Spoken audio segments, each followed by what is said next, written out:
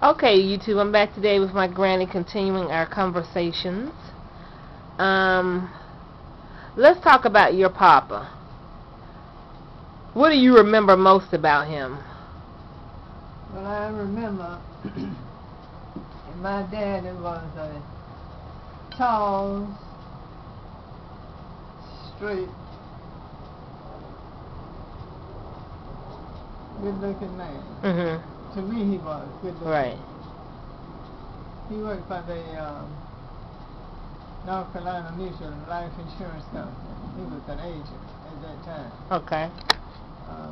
We were living on Ashby Street, and of course Ashby Street was known as the real street on that side of town. On that side of town. For the colored people. Yeah, all of us were Negroes. On that street was a banker, Mr. Ferguson. On the other corner was Ivory Brothers. Ivory Brothers. Not the brothers, but oh, okay. The Ivory family lived on that okay, street. the Ivory family, all right. And on the other corner, on this other side, was the Toomer family. They had a boy and 2 girls.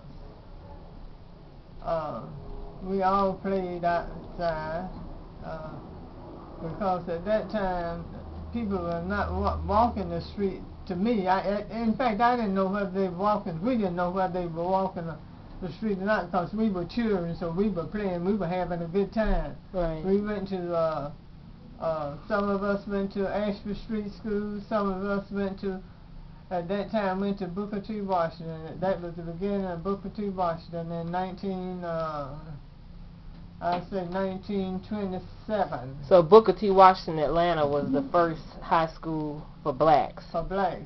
Okay.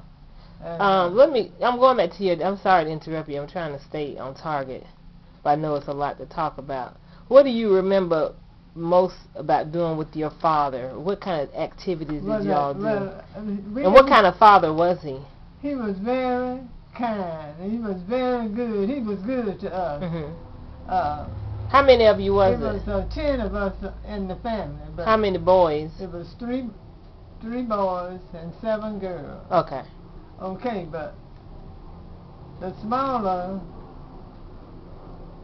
not the smaller, well, the 3 of us, I say, were girls, mm-hmm. and one was a boy, mm-hmm. Henry. He was. We were smaller than the others, you know. Mm-hmm. We were not as old as the others. Oh, okay, I got Daddy, you. on Sunday morning, this was what we remembered most on Saturday morning. Not Saturday, but Sunday morning. Mm-hmm. We would go to Sunday school with him. Right. We walked from where we lived on Ashby Street to Mitchell Street to Friendship Baptist Church. Okay. For Sunday school. And of course, on Sundays we stayed at church. Mm-hmm. Was your dad a deacon or anything at the church? My dad was a deacon in Friendship Baptist Church. Okay. And that's where we went because that was, well, it was a joy to go because we would walk and play on the way there and walk and play back. Right. Sometimes we'd stop by the ice cream parlor and get a ice cream cone apiece. Mm-hmm. And of course that was like $1 million to us. Right. We just enjoyed that. Then we come back home to dinner with our mother and the others have dinner. What do you think the most important lesson is you learned from your father? Let me see. Well, you know what? Our daddy was never really around us a lot because he traveled. Oh, okay. In selling insurance, he went from one city to another city. Okay. So he didn't have much time with us other than on a Sunday. So he would come home on the weekend? Yeah, come on. He would be there on the weekend. Okay. So we were under control. My mother had more control over us than he. Okay, I got you. Because we were with her more than we were with him. Right. But he was a good provider. Is there any memory that sticks out in your mind the most? Yeah.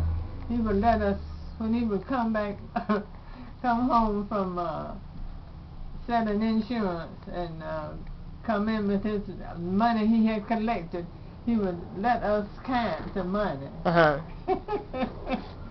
And we thought we were smart. We were kind to money, but we would take some. Well, he knew it was missing. But he knew he was missing, so he knew nobody got it but us, so we had to return it. Right. That was the good part. That was the funny part about it. We say funny, but it was serious. Right. It was serious. Had we kept it up, we would probably would have been in trouble. So. Was he a strict disciplinarian?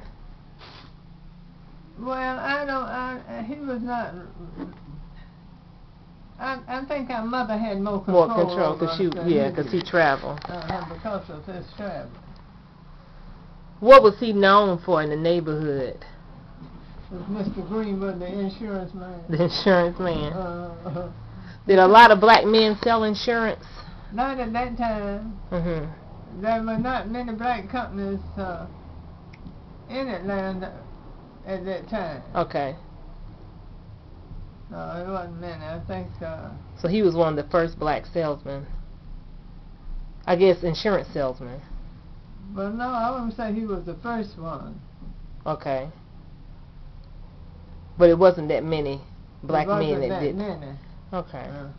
So was getting a job back then with the insurance company something rare?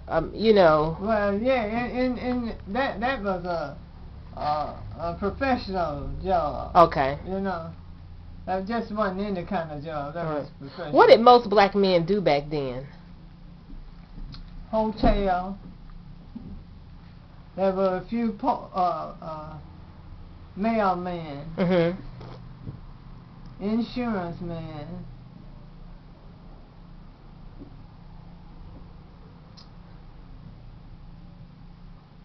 Well, some doctors. Mm-hmm. And I guess one or two lawyers. Teachers. Were black men a strong presence in the neighborhoods back then? Were they what? Did they have a strong presence in the neighborhoods back then? Well, yeah, everybody knew everybody. Right. So black men, I mean, they were around the neighborhood. They were with their families. Right. Okay.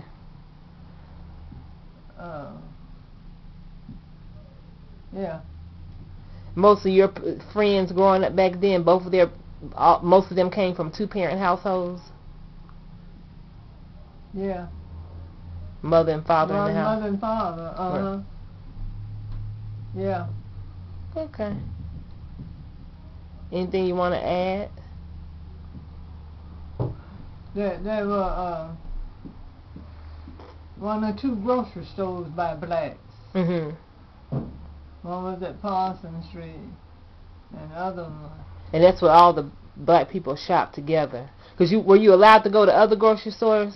Well, yeah, you went to other grocery stores because there were white grocery stores in the neighborhood. Down on the corner from us was a grocery store. Could you shop there? That's where we shopped. Okay. Uh-huh. Did people gravitate more towards the black grocery stores as opposed to the white ones? Or they just... But they just went. Right. Know.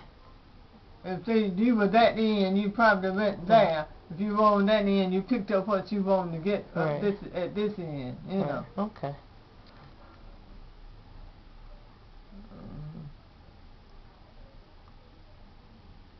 There was, at that time, there was a shoe shop. Mm-hmm. Park shoe shop, where you got your shoes fixed. If your shoes wore out, you had the soles fixed. Right. There was a little chicken house right up from the what did I just say? The shoe shop? The shoe shop was a little chicken shop, chicken house. Mm-hmm. You could buy your chicken and they would clean it for you and cut off the head and all that. Cut the heads off and you could go home and fix your dinner, whatever, you could clean it up. Mm. The barber shop across the street. Right. These are black-owned places. These are black-owned places. Okay. And on the corner, on the corner was a drugstore, Amos Drugstore. Okay. They sold the best hot dogs you ever want to eat. Okay. Did they serve chili with them? Huh? Did they serve chili with the hot dogs? The chili, you didn't have all these beans on hot dogs like you have now. You had chili on your hot dog. Okay.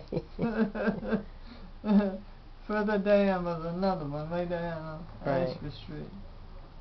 Okay. It was good. It was enjoyable for us because we were children at that time growing up. Mm-hmm. You know. And the neighborhood took care of the children. I mean, Yeah. everybody looked out for each other. Everybody looked out for everybody. If Miss So-and-so saw you doing something, you knew, if she saw you, you knew your mama was going to do it because she was going to tell it. Right. Okay. And you didn't do it anymore. Exactly. Your children don't do what parents tell them to do now. They don't Listen. listen. But we listened. Mm-hmm. And we knew we were not to do that anymore. If you do that anymore, shame. Right. So my younger days were pleasant days as far as I'm concerned. Right. For my parents to have as many children. Right. You know. Okay. Well, that's our conversation for the day. We'll talk again soon. Okay. All righty. Thank you.